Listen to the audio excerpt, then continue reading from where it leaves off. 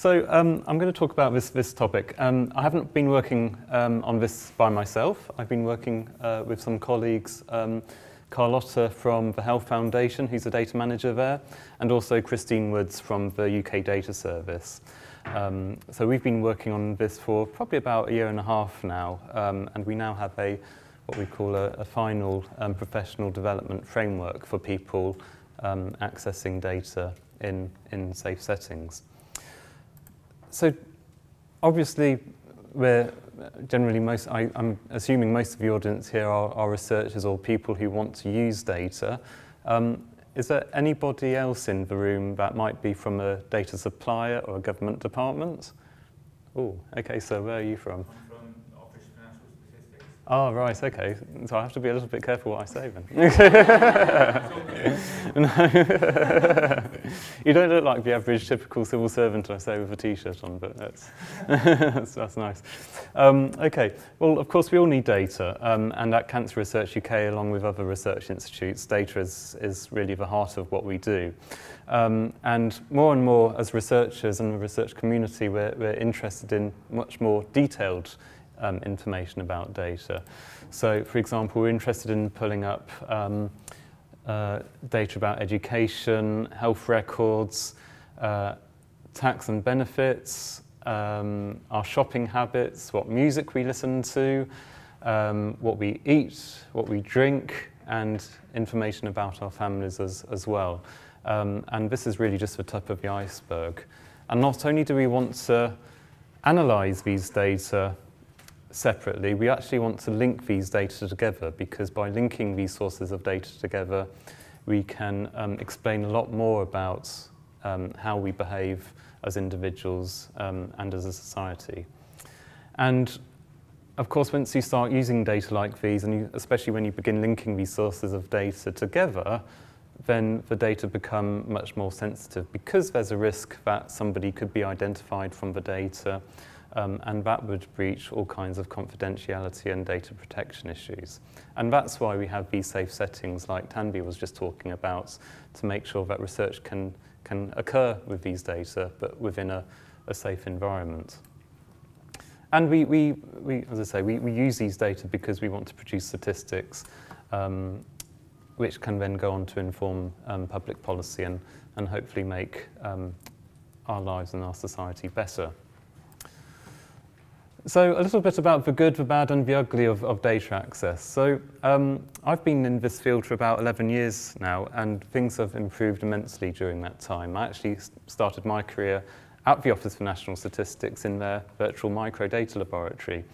And since then, a huge number of administrative data sources have now become available.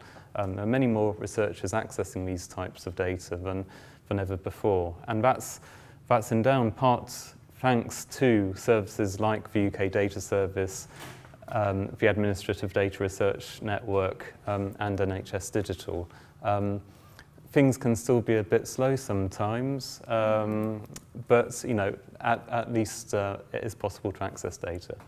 And UK Data Service and people like ADRN do a fantastic job, as well as just providing access to data, but also providing information about data. So good standards for metadata and data documentation.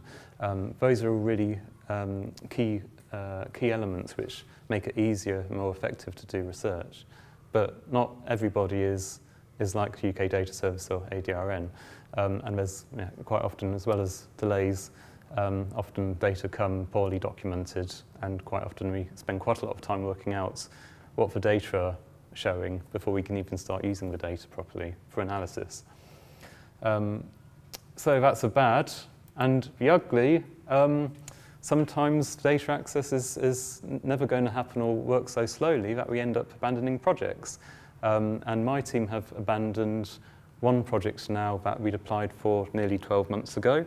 It took so long that actually it's not feasible for us in our current work plan to carry on with that work. That was going to be a nice bit of work about the variation of treatment for lung cancer, which is, quite like any project, it's quite important, and we've had to drop that one now because we couldn't get the data in time, despite spending quite a lot of time trying to apply to access all the data. And generally, this kind of situation will just lead to poor outcomes because there's a lot less we know about society as a result. Sorry. Oh, sorry. A waste of, well, it is a waste of money, yes. So, in general, though, I think that most data owners, be them government agencies or government departments, are generally willing to make data available. And certainly at the top of government, I think that willingness is there.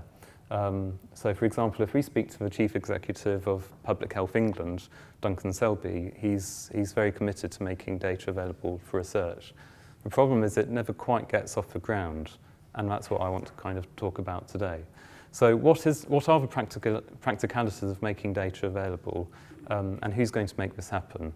Because quite often we're talking about relatively junior civil servants within government departments who are going to be charged with making this happen.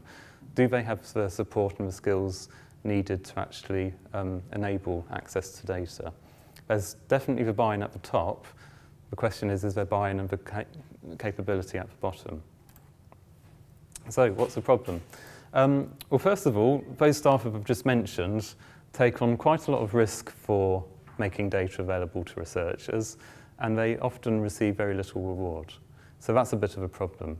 If you're a relatively junior civil service manager and you make access to data available and it goes wrong, you're going to be in a lot of trouble. So the safest thing you can do is make it as difficult as possible or not make data available at all. And I think that's, from my experience of government, that happens quite regularly.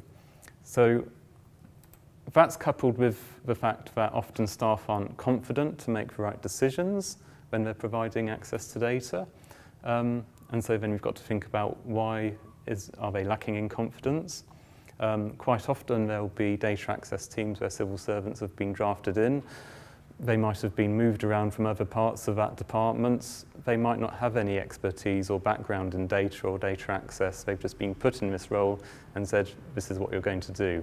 So they're going to be lacking confidence. And that, coupled with the fact that they're taking on a certain amount of risk, means that they're generally going to be quite risk-averse individuals. And in addition to that, there's a lack of investment, I think, in the staff who are making data access possible, which is really kind of a central theme of this presentation. As researchers and people applying to access data, what do we expect? So we expect that when we liaise with these agencies to access data, that they understand why we're applying to access their data, that they understand what research is and why research is important. We kind of generally expect that, I think.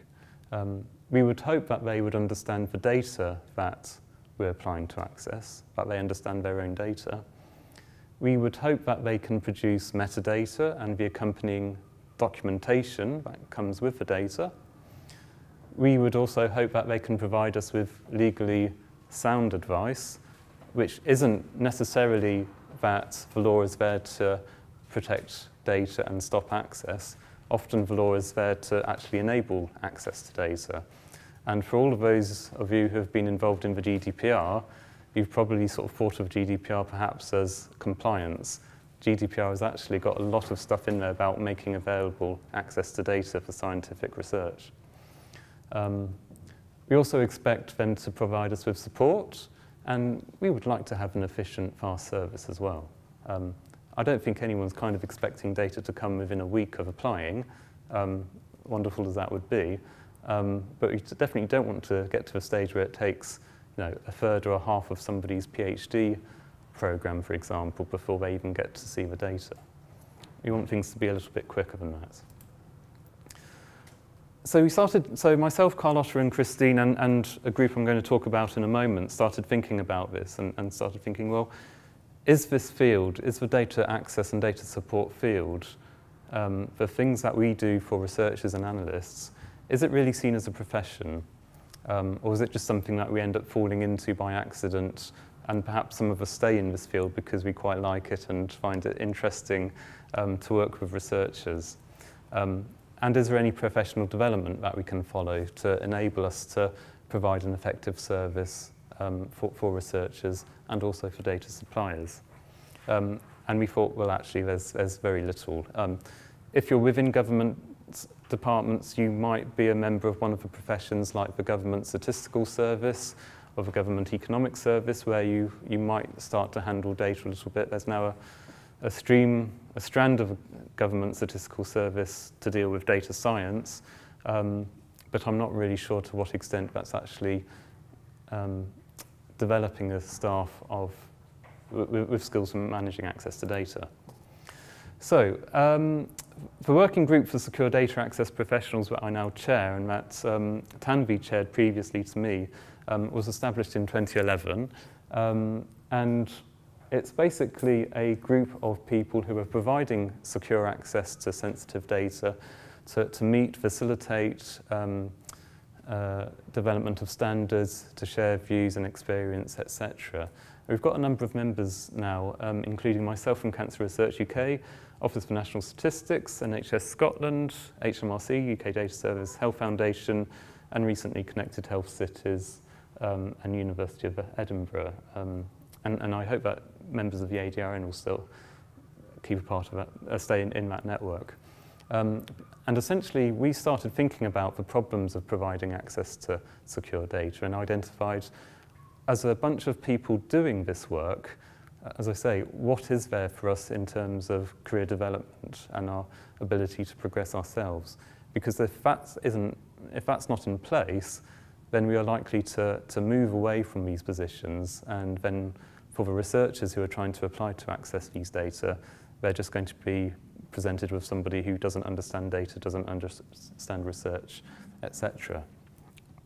So we began putting together what we call a competency framework, and the competency framework looks very much like a civil service progression route. It covers a number of areas which we think are important for staff who are in contact with researchers accessing data. So, for example, we think that staff should be aware of what analysis is all about, should have an understanding of data legislation, be it Statistics and Registration Services Act, or the Digital Economy Act, or GDPR, or Health and Social Care Act, etc. They should have experience of handling and managing data, including adding value to data as well, because there's nothing worse, from my experience of research, of getting a research data set where variable names are confusing and there aren't any labels. So we would expect that staff can actually kind of add that metadata. And they should be aware of data settings, data management. They should have experience, hopefully, of supporting people and managing users as well. This is really important.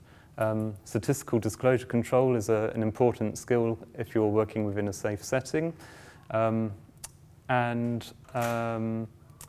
should be able to train staff and users as well. And what we did was we put this competency framework together with these skills, and we set targets for beginners, people with perhaps 1 to 2 years of experience, and people with a little bit more experience as well. And the idea of this is that as members of staff, they've actually got a framework by which they can develop themselves and continue working in this field and develop themselves as data access professionals. And what we think this will provide is expertise, which is really, really important. It will also provide a career development pathway. Hopefully it will mean that staff retention is much better. I know of one government department where staff come and go roughly every 3 months in the middle of applications. It's really frustrating actually, but I can understand actually why they're moving on. And this makes the whole process of applying to access data and these secure data, administrative data, much more efficient. And I think it's also worth saying that there are going to be more of these settings around in the future. Yesterday I read the government response to the Lord's report on artificial intelligence. There's a lot of stuff in there about data settings and more of these coming about. So we obviously need more staff to actually man these settings, and therefore we need people with the right skills, the skills like I mentioned previously. So yeah, we need some kind of framework, and I think this is what the Secure Data Access Professionals Working Group have put together, which you can now find on our website. And if you've got any questions or you'd like to talk to me about this a bit further, my email address is at the bottom as well. But you can now go to our group's website, go to Guides and Resources, download the competency framework. And I found it really useful for myself. I've actually just recruited somebody to assist me with some of my data access work. So it's been really neat to be able to put together a program of work for this person based on this framework. And these are kind of niche skills. It's very difficult to recruit people into these roles. I work in the centre of London. When we recruited this person, we maybe had maybe 3 or 4 feasible applicants. And we're just down the road from Tech City, and you would have thought maybe we might have had a few more. So it is important that we get more of these people trained up and skilled to do this work, because unless researchers actually want to do all of that themselves and not do research, I think we're going to need many more of these staff working in this field. Okay, thank you.